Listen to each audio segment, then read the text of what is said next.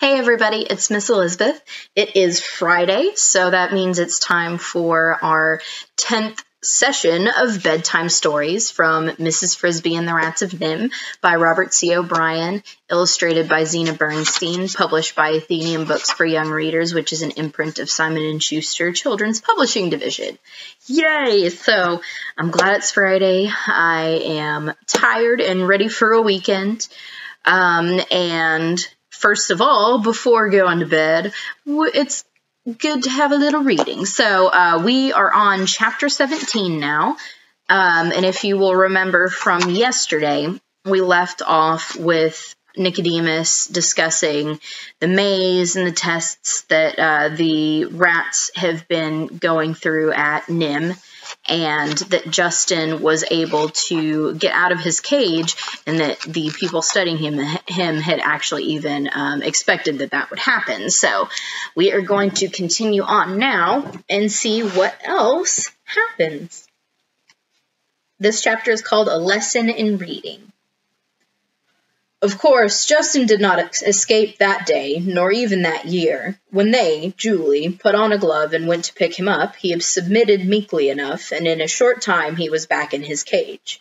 Yet he had learned some things. He had, as Julie noticed, examined the air ducts, the openings along the wall through which warm air flowed in winter, cool air in summer, and he had studied the windows. Mainly he had learned that he could, occasionally at least, jump from his cage and wander around without incurring any anger or injury. All of this, eventually, was important, for it was Justin, along with Jenner, who finally figured out how to get away. I had a part in it too, but all that came later. I won't go into details about the rest of our training, except for one part of it that was most useful of all. But in general, during the months that followed, two things were happening.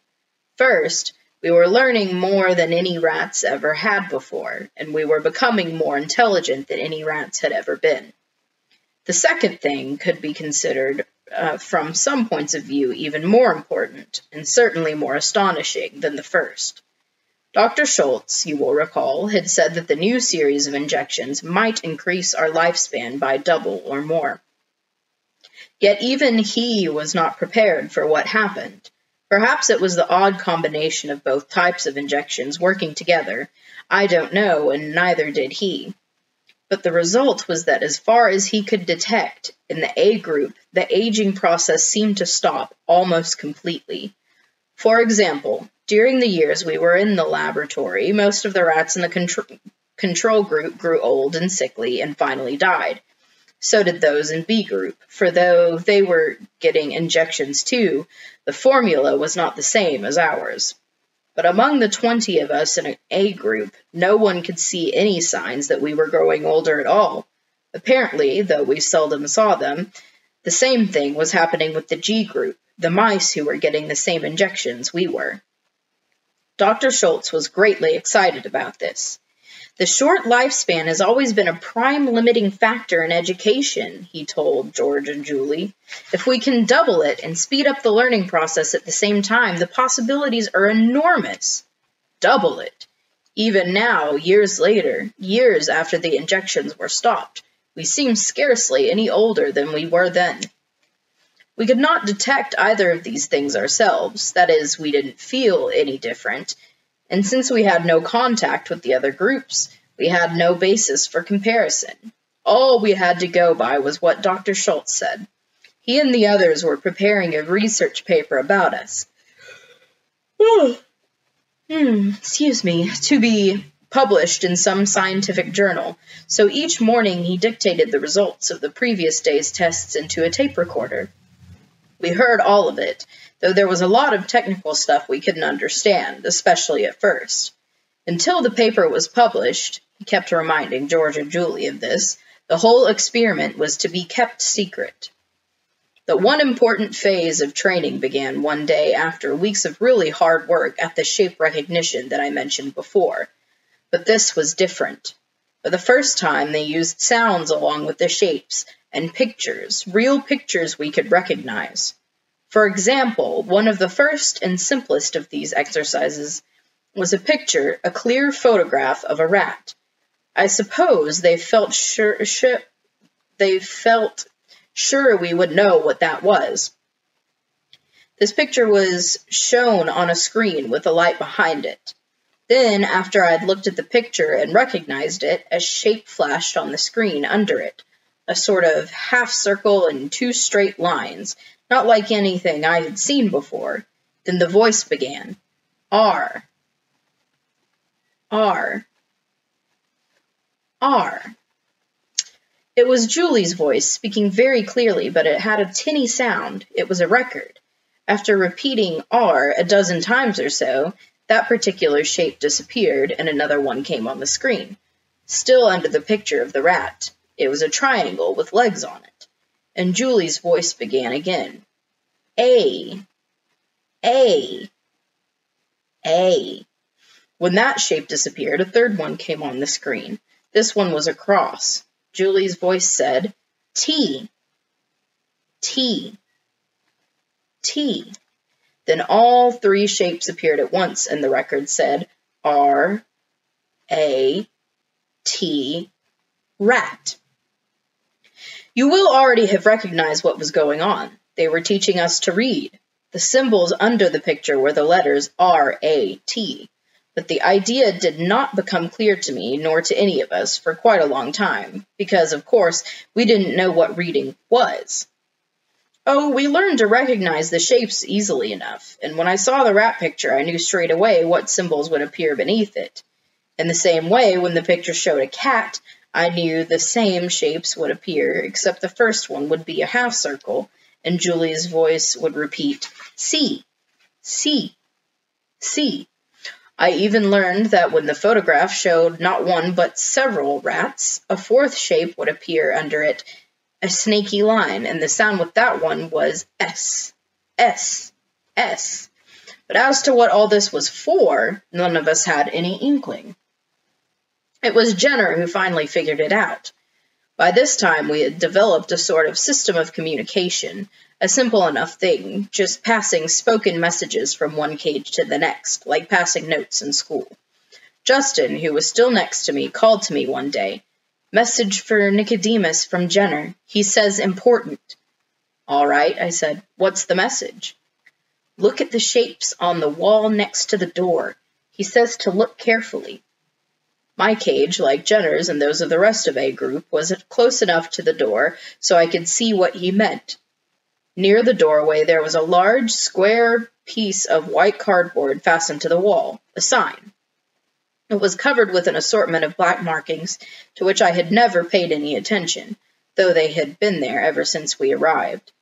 Now, for the first time, I looked at them carefully, and I grasped what Jenner had discovered. The top line of black marks on the wall were instantly familiar. R-A-T-S. As soon as I saw them, I thought of the picture that went with them, and as soon as I did that, I was, for the first time, reading. Because, of course, that's what reading is, using symbols to suggest a picture or an idea. From that time on, it gradually became clear to me what all these lessons were for, and once I understood the idea, I was eager to learn more. I could scarcely wait for the next lesson and the next. The whole concept of reading was, to me at least, fascinating. I remember how proud I was when, months later, I was able to read and understand that whole sign. I read it hundreds of times, and I'll never forget it. Rats may not be removed from the laboratory without written permission, and at the bottom, in smaller letters, the word NIMH. But then a puzzling thing came up, a thing we're still not sure about even now. Apparently, Dr. Schultz, who was running the lessons, did not realize how well they were succeeding. He continued the training, with new words and new pictures every day. But the fact is, once we had grasped the idea and learned the different sounds each letter stood for, we leaped way ahead of him. I remember well, during one of the lessons, looking at a picture of a tree. Under it the letters flashed on T-R-E-E, but in the photograph, though the tree was in the foreground, there was a building in the background and a sign near it. I scarcely glanced at tree, but concentrated instead on reading the sign. It said, NIMH, private parking by permit only, reserved for doctors and staff, No visitor parking. The building behind it, tall and white, looked very much like the building we were in. I'm sure Dr. Schultz had plans for testing our reading ability. I could even guess from the words he was teaching us what the tests were going to be like. For example, he taught us left, right, door, food, open, and so on. It was not hard to imagine the test. I would be placed in one chamber, my food in another. There would be 2 doors and a sign saying, for food, open door at right, or something like that. Then, if all of us moved unerringly toward the proper door, he would know we understood the sign. As I said, I'm sure he planned to do this, but apparently he did not think we were ready for it yet. I think maybe he was even a little afraid to try it, because if he did it too soon, or if for any other reason it did not work, his experiment would be a failure. He wanted to be sure, and his caution was his undoing. Justin announced one evening around the partition, "Going to get out of my cage tonight and wander around a bit." "How can you? It's locked." "Yes, but did you notice along the bottom edge there's a printed strip?" I had not noticed. I should perhaps explain that when Dr. Schultz and the others opened our cages, we could never quite see how they did it. They manipulated something under the plastic floor, something we couldn't see. "What does it say?" "I've been trying to read it the last 3 times they brought me back from training. It's very small print, but I think I finally made it out. It says, to release door, pull knob forward and slide right." "Knob?" "Under the floor, about an inch back, there's a metal thing just in front of the shelf. I think that's the knob, and I think I can reach it through the wire. Anyway, I'm going to try." "Now?" "Not until they close up." Closing up was a ritual Dr. Schultz, George, and Julie went through each night. For about an hour they sat at their desks, wrote notes in books, filed papers in cabinets, and finally locked the cabinets. Then they checked all the cages, dimmed the lights, locked the doors, and went home, leaving us alone in the still laboratory. About half an hour after they left that night, Justin said, "I'm going to try now." I heard a scuffling noise, a click and a scrape of metal, and in a matter of seconds I saw his door swing open. It was as simple as that, when you could read. "Wait," I said. "What's the matter?" "If you jump down, you won't be able to get back in. Then they'll know." I thought of that. I'm not going to jump down. I'm going to climb up the outside of the cage. It's easy. I've climbed up the inside 1,000 times. Above these cages, there's another shelf, and it's empty. I'm going to walk along there and see what I can see. I think there's a way to climb to the floor and up again." "Why don't I go with you? My door would open the same way as his." "Better not this time, don't you think? If something goes wrong and I can't get back, they'll say, 'It's just A9 again.' But if 2 of us are found outside, they'll take it seriously. They might put new locks on the cages." He was right, and you can see that already we both had the same idea in mind, that this might be the first step toward escape for all of us. Chapter 18, The Air Ducts. And so it was. By teaching us how to read, they had taught us how to get away. Justin climbed easily up the open door of his cage and vanished over the top with a flick of his tail. He came back an hour later, greatly excited and full of information. Yet it was typical of Justin that even excited as he was, he stayed calm. He thought clearly. He climbed down the front of my cage rather than his own and spoke softly. We both assumed that by now the other rats were asleep. "Nicodemus, come on out. I'll show you how." He directed me as I reached through the wire bars of the door and felt beneath it. I found the small metal knob, slid it forward and sideward, and felt the door swing loose against my shoulder. I followed him up the side of the cage to the shelf above, and there we stopped. It was the first time I had met Justin face to face. He said, "It's better talking here than around that partition." "Yes." "Did you get down?" "Yes." "How did you get back up?" "At the end of this shelf there's a big cabinet. They keep the mouse cages in it.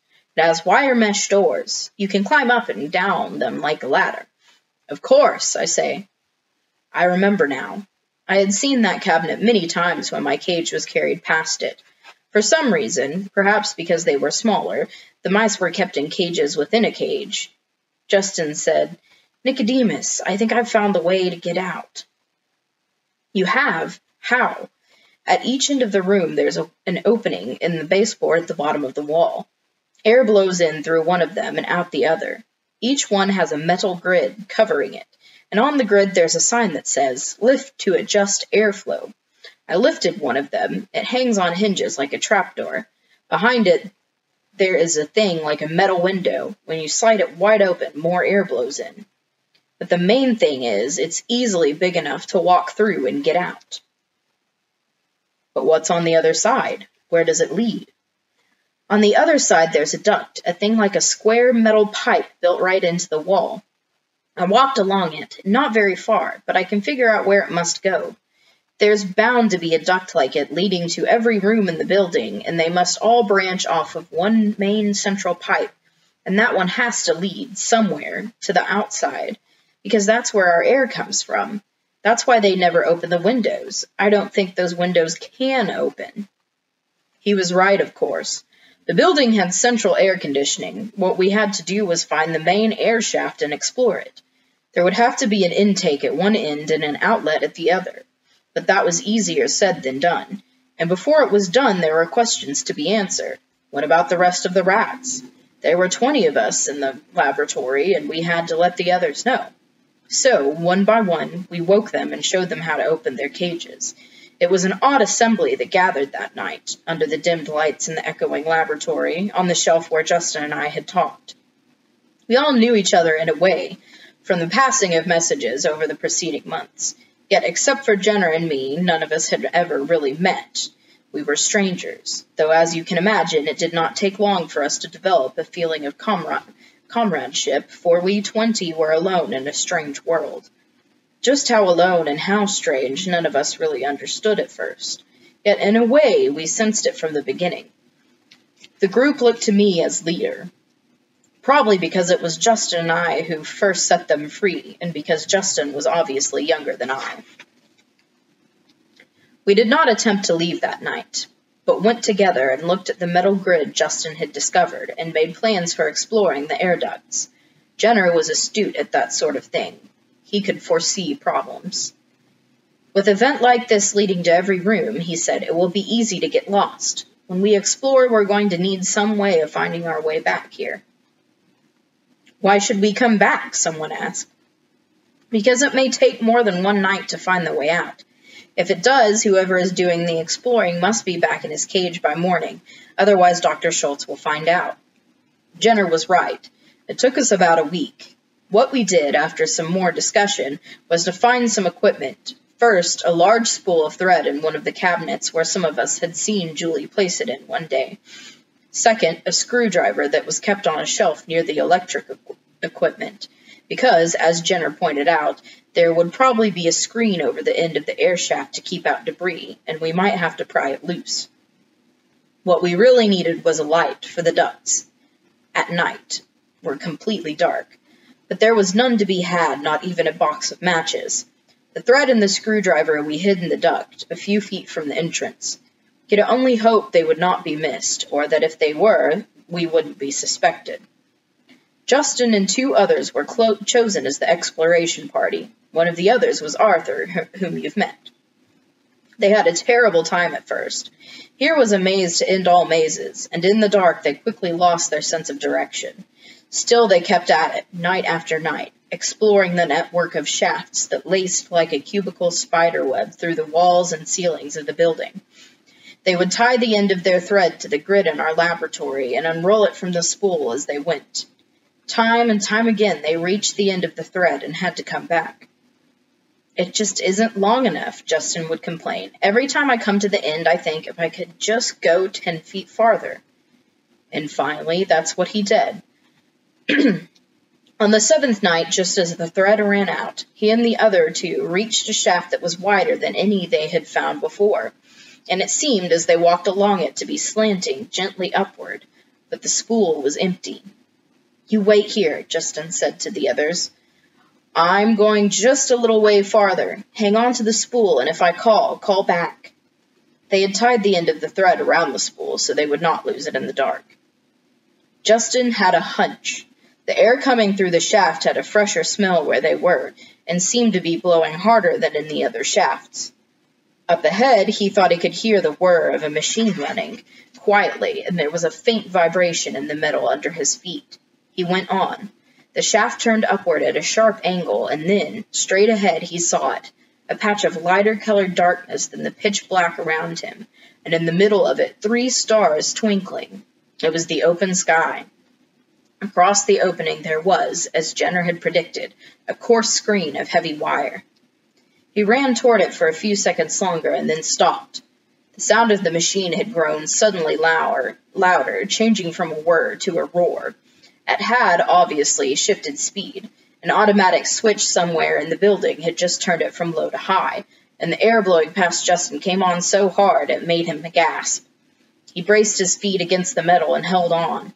In a minute, as suddenly as it had roared, the machine returned to a whisper. He looked around and realized he was lucky to have stopped. By the dim light from the sky, he could see that he had reached a point where perhaps 24 air shafts came together like branches into the trunk of a tree. If he had gone a few steps farther, he would have never been able to distinguish which shaft was his. He turned in his tracks, and in a few minutes he rejoined his friends. We had a meeting that night, and Justin told all of us what he had found. He had left the thread anchored by the screwdriver to guide us out. Some were for leaving immediately, but it was late, and Jenner and I argued against it. We did not know how long it would take us to break through the screen at the end. If it should take more than an hour or two, daylight would be upon us. We would then be unable to risk returning to the laboratory, and would have to spend the day in the shaft, or try to get away by broad daylight. Dr. Schultz might even figure out how we had gone, and trap us in the air shaft. Finally, reluctantly, everyone agreed to spend one more day in the laboratory and leave early the next night. But it was a hard decision, with freedom so near and everyone thinking as I did. Suppose Dr. Schultz grew suspicious and put locks on our cages. Suppose someone found our thread and pulled it out. This was unlikely. Near the end tied to the spool was 6 feet up the shaft, well hidden. Just the same, we were uneasy. Then, just as we were ending our meeting, a new complication arose. We had been standing in a rough circle on the floor of the laboratory, just outside the 2 screen doors that enclosed the mice cages. Now, from inside the cabinet came a voice. "Nicodemus." It was a clear but plaintive call, the voice of a mouse. We had almost forgotten the mice were there, and I was startled to hear that one of them knew my name. We all grew quiet. "Who's calling me?" I asked. "My name is Jonathan," said the voice. "We have been listening to your talk about going out. We would like to go too, but we cannot open our cages." As you can imagine, this caused a certain consternation coming at the last minute. None of us knew much about the mice, except what we had heard Dr. Schultz dictate into his tape recorder. From that, we had learned only that they had been getting the same injections we were getting, and that the treatment had worked about as well on them as on us. They were a sort of side experiment without a control group. Justin was studying the cabinet. "Why not?" he said. "If we can get the doors open." Someone muttered, "They'll slow us down." "No," said the mouse Jonathan, "we will not. Only open our cages when you go, and we will make our own way. We won't even stay with you if you prefer." "How many are you?" I asked. "Only 8. And the cabinet doors are easy to open. There's just a simple hook halfway up." But Justin and Arthur had already figured that out. They climbed up the screen, unhooked the hook, and the doors swung open. "The cages open the same way as yours," said another mouse, "but we can't reach far enough to unlatch them." "All right," I said. "Tomorrow night, as soon as Dr. Schultz and the others leave, we will open your cages, and you can follow the thread with us to get out. After that, you're on our own." "Agreed," said Jonathan, "and thank you." "And now," I said, "we should all get back to the cages. Justin, please hook the doors again." I had latched myself into my cage and was getting ready for sleep when I heard a scratching noise on the door, and there was Jenner climbing down from above. "Nicodemus," he said, "can I come in?" "Of course, but it's getting on toward morning. I won't stay long." He unlatched the door and entered. "There's something we've got to decide." "I know," I said. "I've been thinking about it too. When we do get out, where are we going to go?" I could not see Jenner's face in the dark of the cage, but I knew from his voice that he was worrying. I said, At first I thought home, of course. But then, when I began remembering, I realized that won't work. We could find the way, I suppose, now that we can read. But if we did, what then? We wouldn't find anyone we know. And yet, Jenner said, you know, that's not the real point. No. The real point is this. We don't know where to go because we don't know what we are. Do you want to go back to living in a sewer pipe and eating other people's garbage? Because that's what rats do. But the fact is, we aren't rats anymore. We're something Dr. Schultz has made, something new. Dr. Schultz says our intelligence has increased more than 1,000%. I suspect he's underestimated. I think we're probably as intelligent as he is, maybe more. We can read, and with a little practice, we'll be able to write too. I mean to do both. I think we can learn to do anything we want. But where do we do it? Where does a group of civilized rats fit in? I don't know, I said. We're going to have to find out.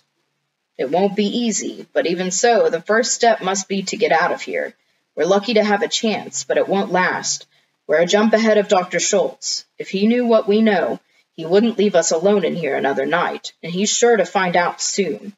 Another thing to worry about, Jenner said. If we do get away, when he finds we're gone, won't he figure out how we did it, and won't he realize that we must have learned to read?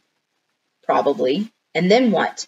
What will happen when he announces that there's a group of civilized rats roaming loose, rats that can read and think and figure things out?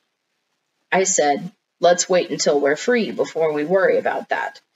But Jenner was right. It was a thing to worry about, and maybe it still is. The next day was terrible. I kept expecting to hear Dr. Schultz say, "Who took my screwdriver?" and then to hear Julie add, "My thread is missing too." That could have happened and set them to thinking, but it didn't. And that night, an hour after Julie, George, and Dr. Schultz left the laboratory, we were out of our cages and gathered, the whole group of us, before the mouse cabinet. Justin opened its doors, unlatched their cages, and the mice came out. They looked very small and frightened, but one strode bravely forward. "You are Nicodemus," he said to me. "I'm Jonathan. Thank you for taking us out with you." "We're not out yet," I said, "but you're welcome." We had no time for chatting. The light coming in the windows was turning gray. In less than an hour it would be dark, and we would need light to figure out how to open the screen at the end of the shaft. We went to the opening in the baseboard. "Justin," I said, "take the lead. Roll up the thread as you go. I'll bring up in the rear. No noise. There's sure to be somebody awake somewhere in the building. We don't want them to hear us." I did not want to leave the thread where it might be found. The more I thought about it, the more I felt sure Dr. Schultz would try to track us down for quite a few reasons. Justin lifted the grid, pushed open the sliding panel, and one by one we went through. As I watched the others go ahead of me, I noticed for the first time that one of the mice was white. Then I went in myself, closing the grid behind me and pushing the panel half shut again, its normal position. With Justin leading the way, we moved through the dark passage quickly and easily. In only 15 or 20 minutes, we had reached the end of the thread. Then, as Justin had told us it would, the shaft widened. We could hear the whir of the machine ahead, and almost immediately we saw a square of gray daylight. We had reached the end of the shaft, and there a terrible thing happened. Justin, you will recall, had told us that the machine, the pump that pulled air through the shaft, had switched from low speed to high when he had first explored through there, so we were forewarned. The trouble was, the forewarning was no use at all, not so far as the mice were concerned. We were approaching the lighted square of the opening when the roar began. The blast of air came like a sudden whistling gale. It took my breath and flattened my ears against my head, and I closed my eyes instinctively. I was still in the rear. When I opened my eyes again, I saw one of the mice sliding past me, clawing uselessly with his small nails at the smooth metal beneath him. Another followed him, and still another, as one by one they were blown backward into the dark maze of tunnels we had just left. I braced myself in the corner of the shaft and grabbed at one as he slid by. It was the white mouse. I caught him by one leg, pulled him around behind me, and held on. Another blew face on into the rat ahead of me and stopped there. It was Jonathan, who had been near the lead, but the rest were lost, 6 in all. They were simply too light. They blew away like dead leaves, and we never saw them again. In another minute, the roar stopped. The rush of air slowed from a gale to a breeze, and we were able to go forward again. I said to the white mouse, "You'd better hold on to me. That might happen again." He looked at me in dismay. "But what about the others? 6 are lost. I've got to go back and look for them." Jonathan quickly joined him. "I'll go with you." "No," I said. "That would be useless and foolish. You have no idea which shaft they were blown into, nor even if they all went the same way. And if you should find them, how would you find your way out again? And suppose the wind comes again? There would be 8 lost instead of 6. The wind did come again, half a dozen times more, while we worked with the screwdriver to pry open the screen. Each time we had to stop work and hang on. The 2 mice clung to the screen itself. Some of us braced ourselves behind them in case they should slip. And Justin, taking the thread with him as a guideline, went back to search for the other 6. He explored shaft after shaft to the end of the spool, calling softly as he went, but it was futile. To this day, we don't know what became of those 6 mice. They may have found their way out eventually, or they may have died in there. We left an opening in the screen for them, just in case. The screen. It was heavy wire with holes about the size of an acorn, and it was set in a steel frame. We pried and hammered at it with the screwdriver, but we could not move it. It was fastened on the outside. We couldn't see how. Finally, the white mouse had an idea. "Push the screwdriver through the wire near the bottom," he said, "and pry up."